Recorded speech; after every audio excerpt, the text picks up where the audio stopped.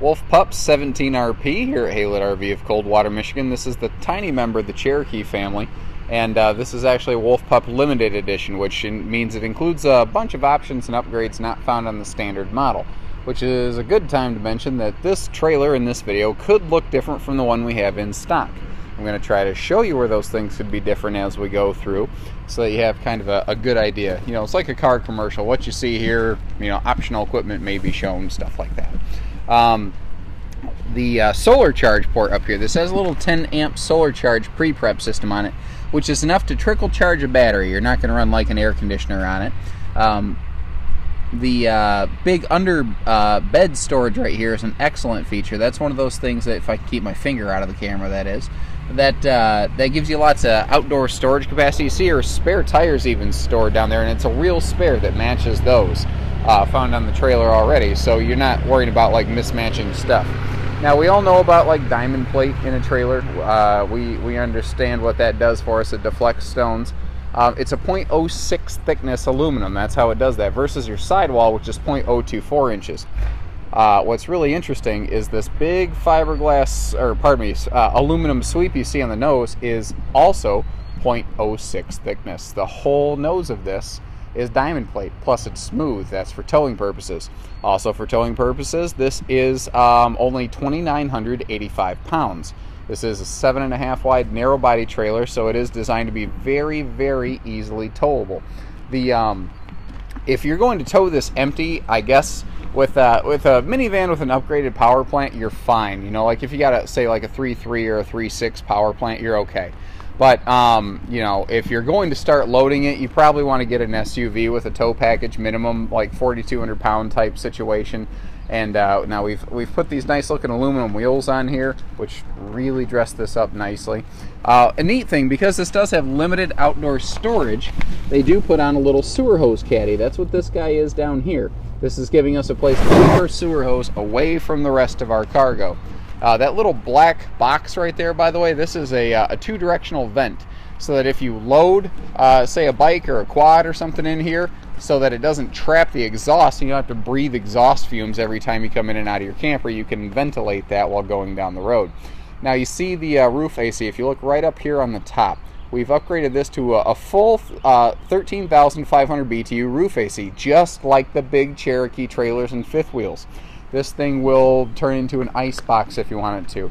We do have a spring-assisted loading ramp that does have a real aggressive like tread on it, so that you're not going to have to worry about like wheels slipping or anything like that. The little table here, that can go up next to the bench that you see right there. You can take it outside like your picnic table. It's a pressed resin membrane. This is not a you know, like a Formica countertop with sawdust inside of it. It's something that is designed to be a little more rugged, a little more indoor-outdoor use. It's not the cheapest thing in the market. It's nice though, and that's the way that all of the countertops in this camper are made. Kitchen counters are just a bigger, thicker, heavier duty version of that exact same thing.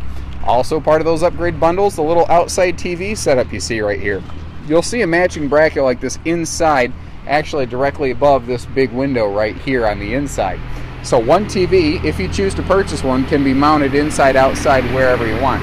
At this time, the limited package equipped on a Cherokee RV, which includes this Wolf Pup, is not including a television. Biggest thing that we found is, you know, to try to put one in there really price aggressively. It was a cheap TV that didn't have good performance, and Cherokee doesn't like warranty claims. They build a good product that stays in your driveway, doesn't come back to ours. But the you know, I'm a detail nerd. I just realized I put this cushion back on here backwards. The zipper's supposed to be in the back. That's the kind of stuff that annoys me, but hey, that's who I am. Anyway, so, you know, what they found is that for a good TV, you can go to Walmart. You can actually just get one cheaper. Now, you see the roll-down screen/tent wall right here. What that can do for you is turn this whole interior into like a Three Seasons room if you don't have shore power to run your AC. Now, the big bench here, big, fluffy, comfortable. That zipper's really bothering me. A little bit of my OCD kicking in right there, but hey, it is what it is. That can fold up and fold flat against the wall. What you're going to want to do is take these two cushions. I just stow them away on the front beds here, and that can allow this to fold up. Now, when this folds up, the base, the bench, when it folds up, will not stick out past this door jamb. So if you can measure this door jamb, if something comes through the door jamb, you are fine. And I do love this like plank wood print that they have here on the laminate flooring inside. It is sharp, and you'll see D-rings all over. I've got carpet squares over most of them right now because I don't want to track dirt through your new trailer. But these are 2,500 pound rated D-rings. This is the exact same tie-down system they use in the Cherokee's Cousin and the Wolfpack, even the Vengeance. They're true big toy haulers where people put big toys in there. 2,500 pound rated, and there's like, what, 5 or 6 of them in here. Previous years they had a tiny little bad entertainment system over here. It was just an awkward spot. So what they did is they said, I'll tell you what, let's mount a flat screen above this big window right here. If we're going to put a TV in, let's put it in a prime viewing location. Now over here, next to that, what you're going to see is the all-in-one AM, FM, CD, DVD stereo system that has an auxiliary input, so if you want to plug extra stuff into it, you can. It does all kinds of fun things. Again, I talked about those pressed resin membrane countertops. They're waterproof. You can't damage them with water. And one of the things they did this year is they opened this cabinet up. There's some nice touches going on over the 16Cs, and you see some extra stickers they didn't use at the factory in there, but a big storage area, and that's right above the little propane furnace you have. So you do have heating and cooling. Now we've got a master bed on the bottom with a single bunk up top, and that single bunk seems to come and go from year to year. It's like one year people want it and it's not available, the next year it's available and people don't want it. And I tell you, if you can tell me the right time to have it and the wrong time to have it, I'll pay you some good money. All the lights are LED, and you notice how it's got that little green glow on the button right there. It's because this has a little, I don't know, solar cell on it, I guess, that kind of like a kid's toy that glows in the dark is basically what it is. It's just like a material that glows when exposed to UV light. This has a wet bath, which is where the toilet and shower are combined. That's not always someone's preferable situation, but in this little trailer, there is no other game in town. There's no other way to do this here. Interesting thing, it took me a second. I looked at this light, and I was looking over here where you'd find a switch, and I'm like, where is the switch for this little bugger? And then I realized that, they put the switch outside so that you're not worried about water and electricity mixing, because obviously that's a bad idea. Hey, my wife will tell you I'm not always the sharpest knife in the drawer, but I am a pretty sharp spoon, so there you have it.